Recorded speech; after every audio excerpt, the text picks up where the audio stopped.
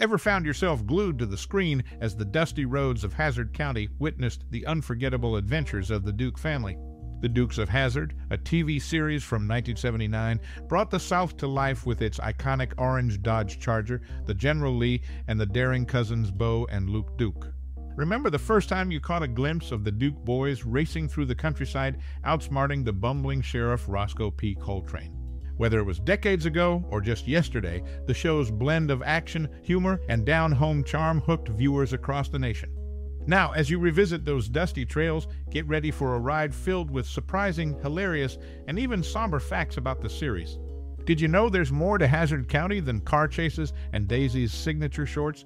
Stick around, and you might just be in for a few shocks. Speaking of surprises, have you ever stumbled upon lesser-known anecdotes about the Dukes of Hazzard that left you scratching your head or laughing out loud? Share your favorites in the comments below. Let's unravel the mysteries of Hazzard together. As you reminisce about your cherished moments watching the Duke family's escapades, we want to hear your stories. What's your most cherished memory or personal experience related to those unforgettable adventures? Drop your tales in the comments below, and let's celebrate the Duke's legacy together.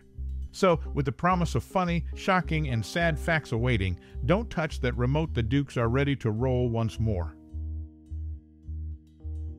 In the late 1970s to the mid-1980s, American TV shows dominated Friday nights and Saturday evenings in the UK. Among the classics like The Incredible Hulk, Buck Rogers, The A-Team, Knight Rider, and The Fall Guy, there was The Dukes of Hazzard.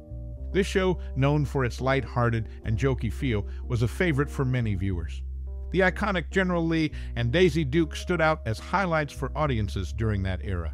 Contrasting this positive view, some viewers found the show to be a complete waste of time. Criticisms included poor acting, perceived stupidity, and overly childish humor. While Pyle and Sorrell Booke received praise for their performances, others in the cast were viewed as mere eye candy, with their talents seemingly wasted on the cartoonish humor of the show. The narration, attributed to Waylon Jennings, was another point of contention, with some finding it annoying. Despite differing opinions on the overall quality of the show, many viewers acknowledged the memorable theme song as a standout element. Waylon Jennings, a great country singer, contributed to the show's musical appeal. In conclusion, the Dukes of Hazzard left a mark on television during the 1980s with its mix of action, humor, and memorable characters. While opinions on its quality may vary, the show's impact on popular culture remains undeniable. In its inaugural season, the show showcased a more expansive Hazzard County Sheriff's Department, boasting an additional 5 to 6 deputies alongside Sheriff Rosco and Deputy Enos. This larger force played a prominent role in the thrilling car chases that unfolded on the dusty roads. However, a shift occurred when the production relocated to Warner Studios in California, resulting in a streamlined police force featuring only Rosco and Enos. One endearing character integral to Sheriff Roscoe's comedic persona was his droopy-eyed basset hound, Flash. The credit for Flash's charm goes to Alvin Mears, the owner and trainer responsible for bringing the four-legged companion to life on screen.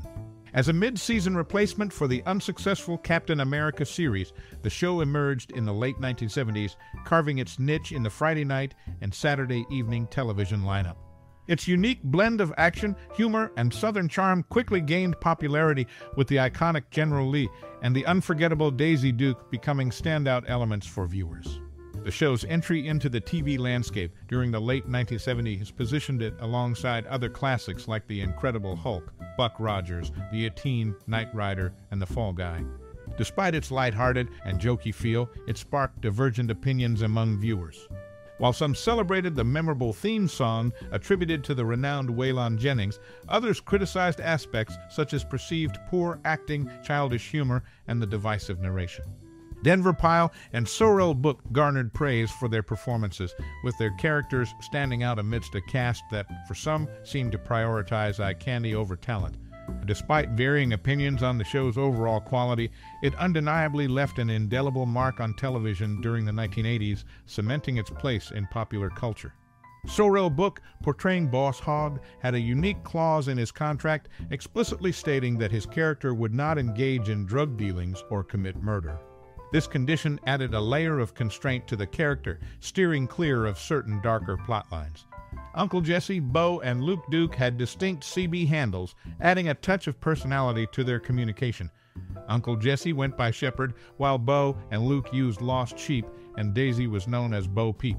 These handles became a quirky aspect of the characters' interactions throughout the series. The show's theme, Good Old Boys by Waylon Jennings, transcended the small screen. Released as a single in August of 1980, the song featured an additional verse and an extended musical bridge. It climbed to number 21 on the Billboard Pop chart and claimed the top spot on the country chart, solidifying its place as a musical success. In retrospect, the late 1970s and early 1980s marked a television era dominated by American shows, with the Dukes of Hazzard standing out alongside iconic series like The A-Team and Knight Rider. The show's impact, however, was met with a spectrum of opinions from fondness to criticism. As the production shifted locations to Warner Studios in California, the Hazzard County Sheriff's Department underwent changes. Initially, a larger force of 5 to 6 deputies added intensity to car chases, but relocation streamlined it to just Sheriff Rosco and Deputy Enos. The series successfully carved its niche in the television lineup, becoming a mid-season replacement in the late 1970s. Despite varied opinions on the show's quality, characters like Denver Pyle and Sorrell Booke garnered praise for their performances. Flash, Sheriff Roscoe's droopy-eyed basset hound, became a charming addition thanks to the efforts of owner and trainer Alvin Mears. The Dukes of Hazzard, with its blend of action, humor, and Southern charm, left an indelible mark on the 1980s television landscape. Waylon Jennings' contribution to the show's musical appeal, coupled with the unforgettable characters and memorable theme song, ensured its enduring impact on popular culture. The production of the Dukes of Hazzard saw the creation and subsequent destruction of between 256 and 321 iconic General Lee cars, with fewer than 20 surviving in various states of disrepair. Interestingly, despite common belief, none of these cars were 1970 Chargers, as confirmed by the car builders involved in the series. Adding to the show's cultural impact, one of Daisy Duke's outfits found its place at the Smithsonian in Washington, D.C., a testament to the character's enduring popularity. In a behind-the-scenes revelation from the CMT Inside the Dukes special, Catherine Bach, who portrayed Daisy Duke, shared that she once considered leaving the show alongside Tom Wopat and John Schneider. However, Wopat and Schneider convinced her to stay, highlighting the crucial role she played in the series' success. The dynamic among the cast and crew became a pivotal factor in the show's survival. In a surprising twist, the decision for Bach to remain on set was not just about the character, but the show's continuity itself. As Bach put it, her departure would have left the series with no one to come back to, emphasizing the interdependence of the cast in shaping the narrative.